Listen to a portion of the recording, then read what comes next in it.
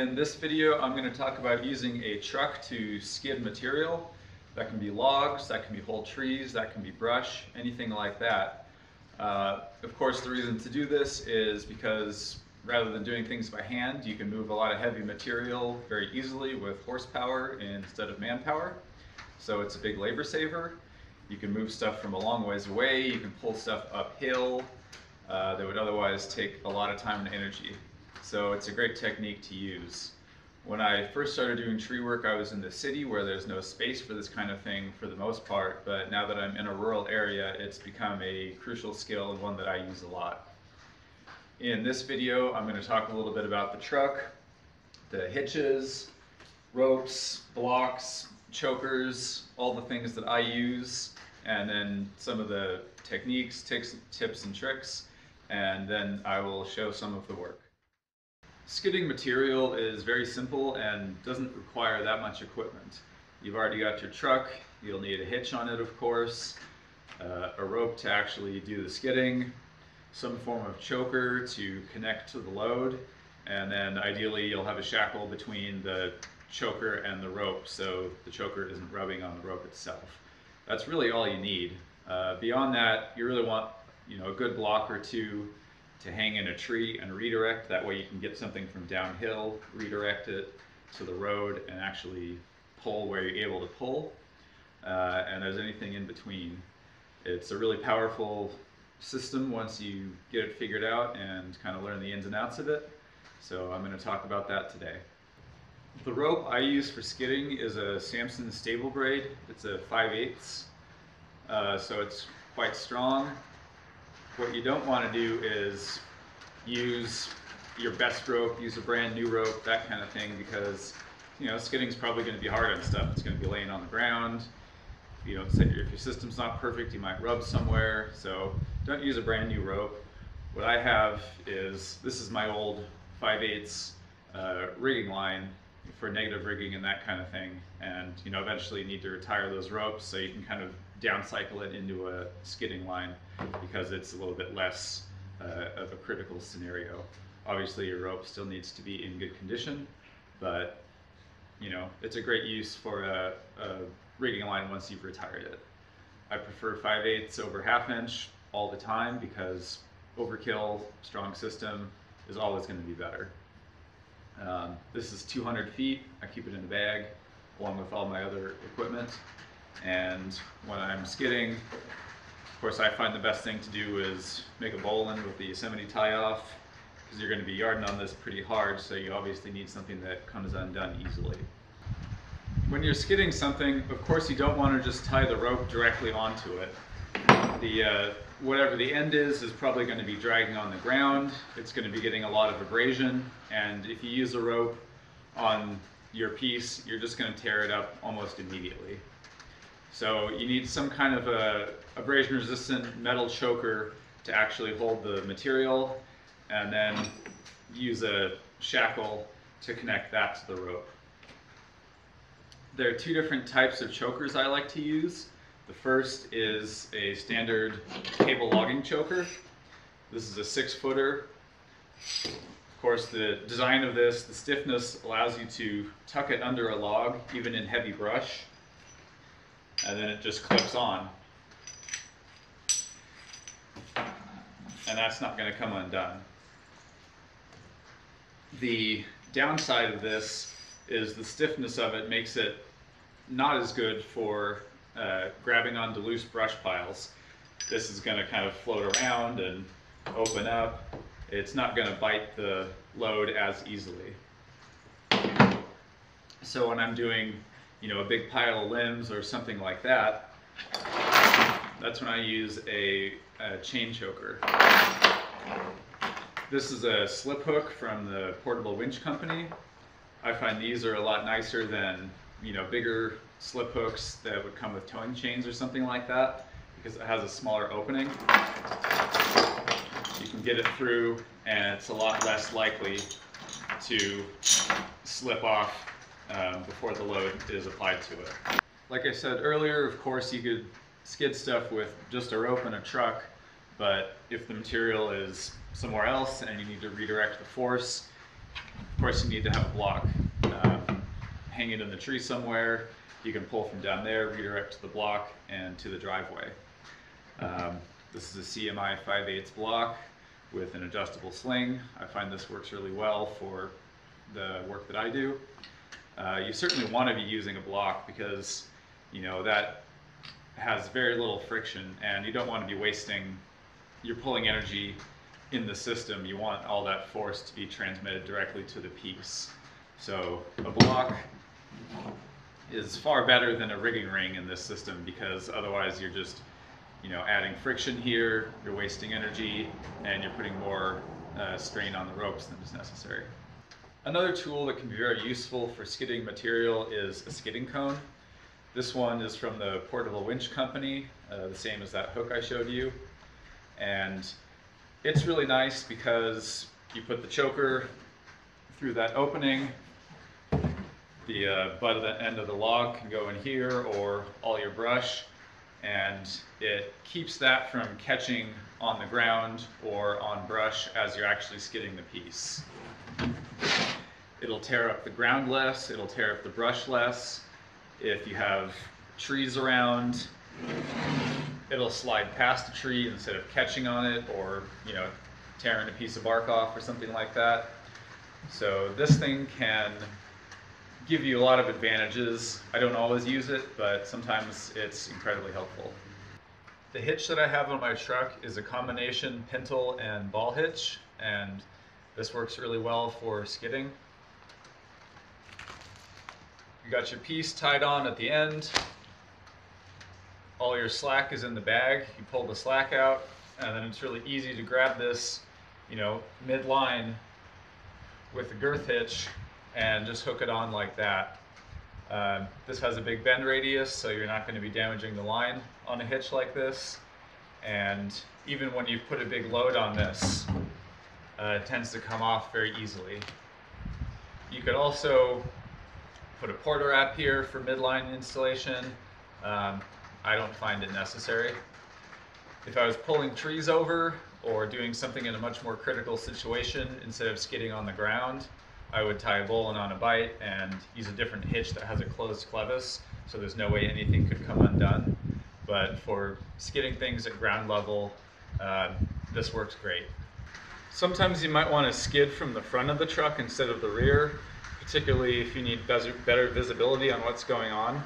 So that's when I use the front tow hooks on this and one of these big 7/8 shackles, because this will fit right through.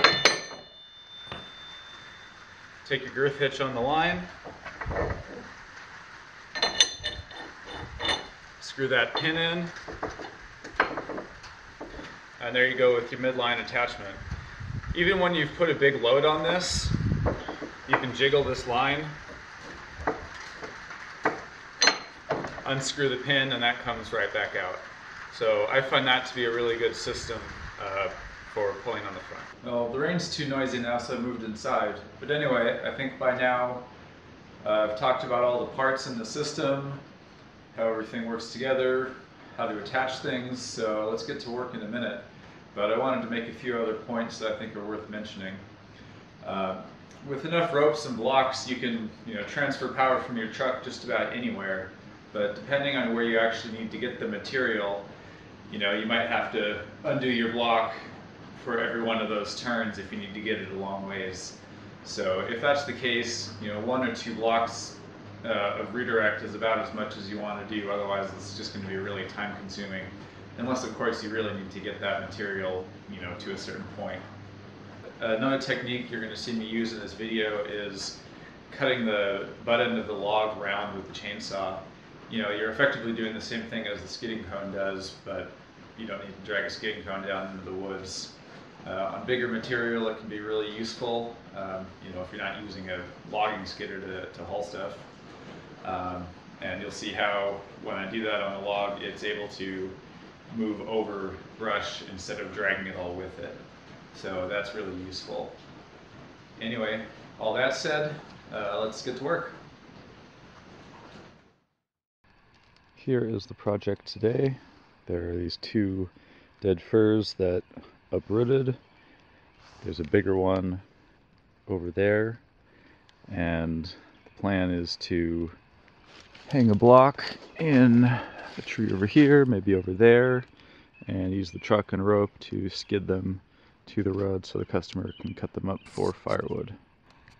The most important things to keep in mind when you're setting up skidding logs are just being aware of all your angles, having straight lines between the pieces, the block, and the truck.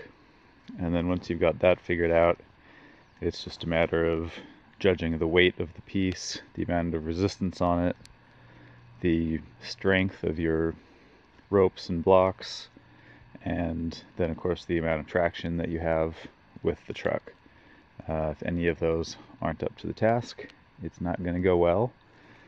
But I'm going to be using my F350 diesel in 4 low, a 5/8 stable braid, and a good CMI block. So I've got lots of strength to make these pulls and get this stuff to the road, and it'll be pretty straightforward. I've got the system set up now, and you can see what's going to happen. The line is going to be tied onto the hitch of the truck on the road. I've got lots of travel up the driveway. That goes to a block hanging in the tree at 12 feet. Height prominence, of course, is really important. You don't need to go 50 feet up a tree, but you want to get high enough that it's providing lift for the log. So that block turns it down to here. I'm attaching it with a 5/8 Samson stable braid. That's on a shackle, and then that's on a 6-foot logging choker. So that will provide a lot of good bite on the log. Everything is really strong, and we'll get the stuff right here to the landing.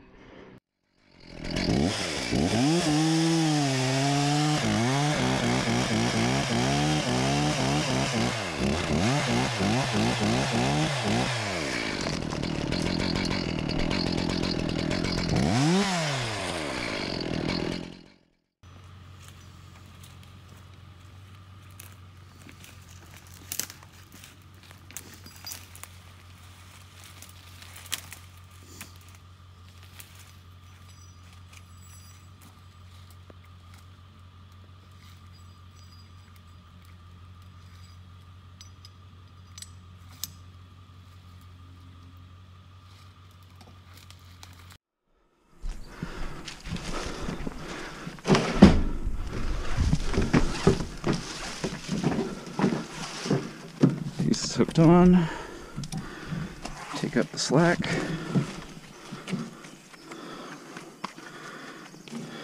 we a bite, and there we go. Another item worth noting is from the truck I can actually see the block over there in the tree, so that's really handy. I can see when my knot is getting to it, so I don't smash that through the block and ruin the line. I can also see in the mirror, and I have a backup camera here that's pointing to the road so I can really see what's going on. So even though the truck has quite a lot of torque, I mean this is a 7.3 diesel in 4-wheel drive low, you can still feel the resistance on the piece. And if you feel it getting hung up, you can stop and readjust so you don't break the line or something like that, because this truck absolutely has the power to do that if you weren't careful. So as long as you set your system up right, you won't put those forces on it.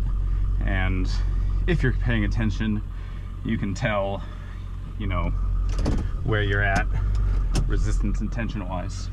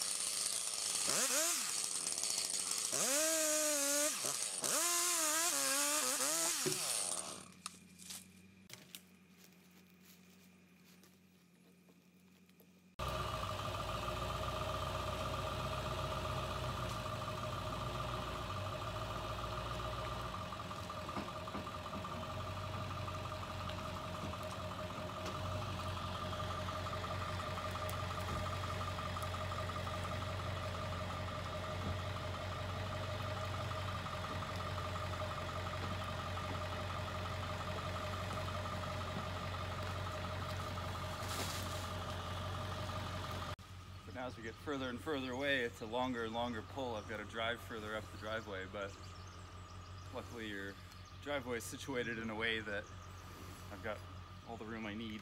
Ooh.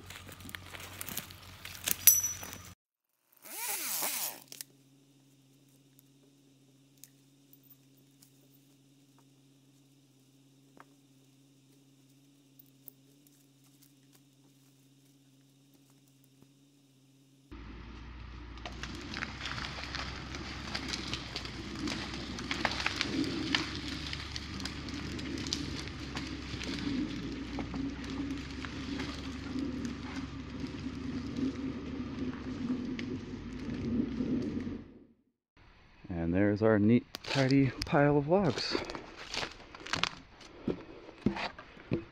Everything came from down there, pulled it up here, and onto the next piece.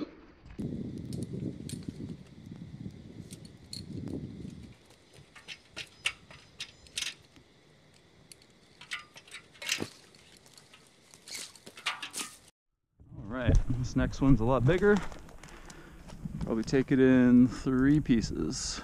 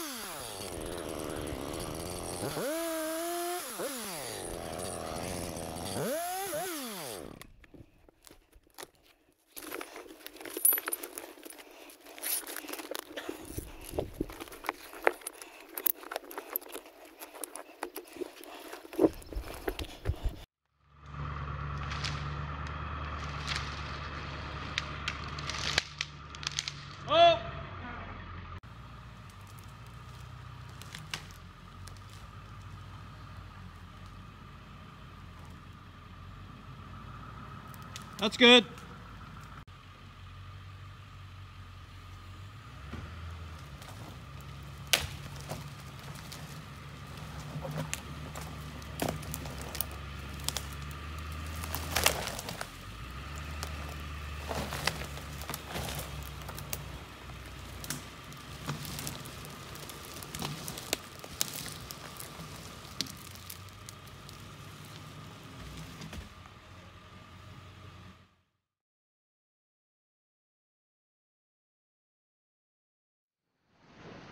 think that's enough for now, but I hope some of you have found this video to be useful and informative. Obviously, this is just the way that I do it. There's numerous setups you could do, but this is the fundamentals and the tools that I use. Watch some other videos, look at the gear you have, think about what you need to accomplish, and play with some of it yourself. It's a really powerful technique to be able to move logs, to be able to move whole trees with the brush on them, to be able to move big piles of limbs. So check it out and see how it might work into your projects.